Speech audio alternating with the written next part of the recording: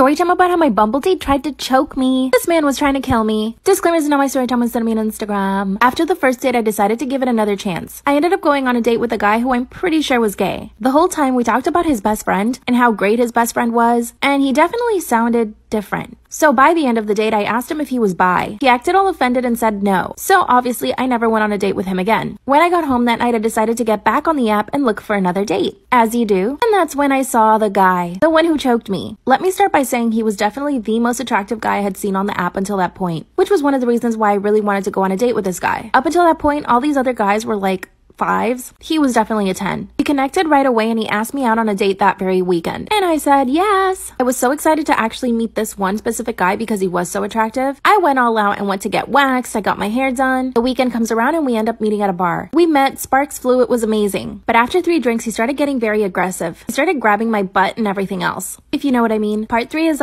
story time about how my Bumble date tried to choke me. I mean, he was literally trying to kill me. Disclaimers is not my story time. I was sending me on Instagram. This was by far the worst date I've ever been on. Let me just say, I've had really bad dates. A little backstory. It all started last year when I left my broke-ass boyfriend. He would expect me to pay for everything because I was earning more money than him. So literally from one day to the next, I kicked him out of my apartment and I had all this newfound freedom. Now here's the thing. My friends all use dating apps and they never had such bad experiences, so I figured I should try it out too. To tell you that one of my best friends got married to one of her Bumble dates, I had high hopes. I downloaded Bumble the day after I broke up with my boyfriend. It was probably too soon, but honestly, I was just trying to have fun. My first date was okay. I wasn't necessarily attracted to this guy, but he was very successful and very funny. And when a guy can make me laugh, that goes a long way. So it kind of tricked me into believing that he was like, okay. So I decided to go on another date with him. Only the second time, all he kept talking about was Trump. So I got up from the table and I left him there. I mean, that's one thing about me. If I don't like you, I will straight up leave the table. I mean, I'm not wasting my precious time on some guy. Part 2 is story time about how my Bumble date ended up choking me. That's when he started getting sexually aggressive. Like really bad. He had only had his 3rd drink, which led me to believe that he probably had a couple of other drinks before he came to our date. He was trying to grab at everything. My butt and even my V. Of course I pushed his hands away, and the only reason I didn't leave is because I'm like, okay, he's had a couple of drinks and he's probably just attracted to me, instead of telling him to stop and straight up leaving the bar. After 45 minutes, I told him that I was gonna go home. Then he says, I need a ride home. Can you give me one? And I said yes. Big mistake. We get into my car and he actually started gagging, like he was gonna be sick. I asked him to get out of my car and he said, no, I'm good. And that's when he just leans over and starts trying to kiss me. Instead of a normal kiss, he got up on the chair and on top of me. When I told him to stop, he grabbed my neck. 30 seconds later, I woke up. So yeah, he had choked me. He looked terrified. He got off of me and just left the car. I went straight to the police and they told me that they couldn't actually charge him because I didn't even know his real name. It turns out on the app, he had used a fake ID. I reported him to the app, but nothing happened. What should I do? Story time about how my husband left me for my twin brother. I would come home and find my twin brother on the couch with my husband. Of course, I just thought they were trying to get to know each other. I mean, we just got married and all. Got to the point where my brother was coming over to my place every single day. And my husband and him would hang out all day together. My husband works from home, so he's always there. I own my own business, so I'm usually not home before 3 p.m. Every time I would come home, my twin brother was already there. Actually, I told my twin brother he needed to give me and my new husband our privacy. That's when he said that I was overreacting and that he was just trying to get to know him. Then he said, are you jealous?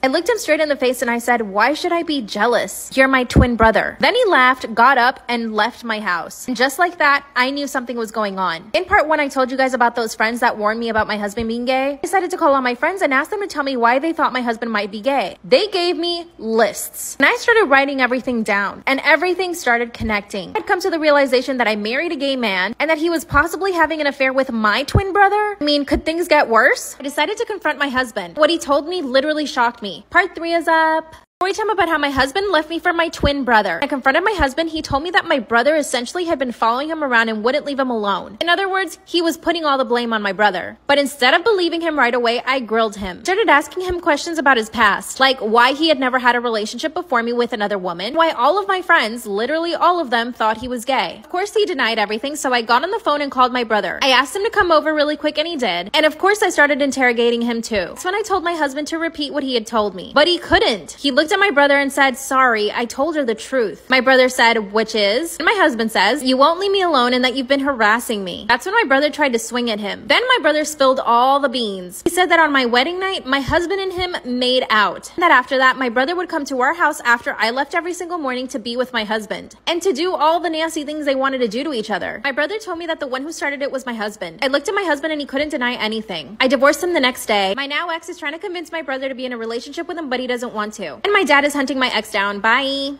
Story time about how my boyfriend shames me for having cellulite. Disclaimer is not my story time, it's sending me on Instagram. I'm 24 years old and my boyfriend is 21. According to him, he has never been with any girl who's had cellulite before, or even an ounce of body fat. Yes, I know what you're thinking, he's a total asshole, which in that sense, he is. But the rest of the time, he's completely fine and actually sweet. We met last year at a friend's party. At the party, I instantly fell in love with him. I thought he was the most beautiful thing I'd ever seen in my entire life. And it was reciprocated. I saw him from across the room and he made eye contact. A few minutes later, he walked over to me and just struck up a conversation. I know that people present themselves the way they want to be seen, especially when they're trying to impress someone they're attracted to. He started telling me about how he's studying to be a doctor, how he volunteers at animal shelters, and that every single weekend he also volunteers at the soup kitchen. Everything he said was absolutely perfect. By the end of the night, he had asked me out on a date and I said yes. I did explain to him that I didn't want anything serious and he said that was totally fine. I was trying to focus on my studies, so having a boyfriend was not in my plans. But after we went on 7 dates, he asked me to be his girlfriend. He wouldn't take no for an answer. After about a month, I finally said yes. Mind you, at this point, he hadn't seen me naked, not even in a bathing suit. The very night that I said yes to being his girlfriend, he asked me to come over to his place. He made a whole gourmet dinner, even bought super expensive wine. So we ended up doing it for the first time that night. The next morning when I woke up, the first thing he said to me was, "Do you ever exercise?" I was shocked. Part 2 is up.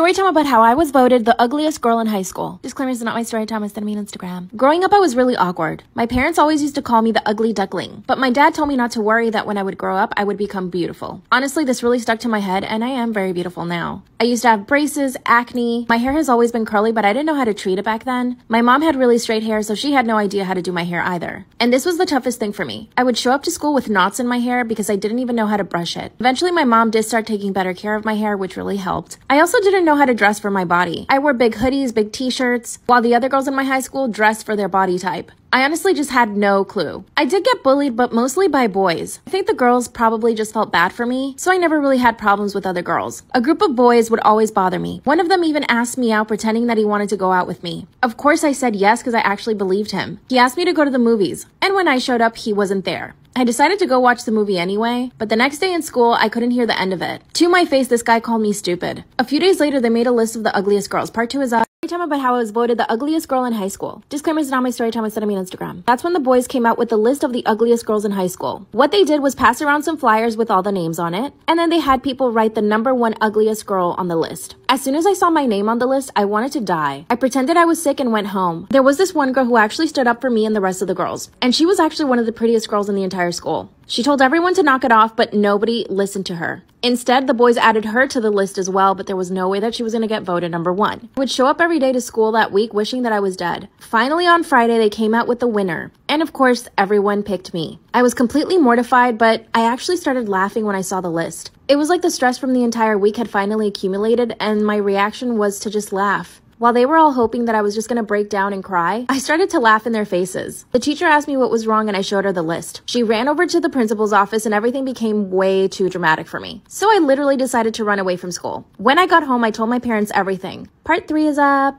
Time about how I was voted the ugliest girl in high school. Disclaimer is not my story time, it's sending me on Instagram. When I got home and told my parents what happened, my dad actually started to cry. He actually did feel really bad for me. They sat me down and told me that looks weren't everything. That's when my dad told me again that I would grow out of this awkward phase. Then they decided to take me shopping to the mall. We went into this really cute clothing store that I had always wanted to go to but never had the courage to, and they actually bought me a full wardrobe. After that, that's when my mom took me to a salon and they actually did my hair. They gave me a whole hair care routine, which I had never even heard of before. And I even went and got some Noxzema, which actually the Noxzema really worked for my acne. So when I got back to school, I felt like a different person, but not really because I was still me. The principal had gone out of her way to make all the boys pay, but really they only got suspension and didn't go to school for a week. The rest of high school was actually not that bad. I did look a lot better. 5 years later, I'm absolutely gorgeous. And guess what? One of the boys who bullied me actually slipped into my DMs last week. What should I say? Storytime about how I've never farted in front of my boyfriend and can't even poop if he's in my house, which led me to pooping in my car by mistake. Disclaimer is not my story time, was sent to me on Instagram. My boyfriend and I have been together for 3 months. We are so in love and we met through a dating app. He even moved into my apartment. I know some might say it's quick, but it's just meant to be. We are so in love. We get along super well. We're so attracted to each other. Our sexy time is like amazing, like the best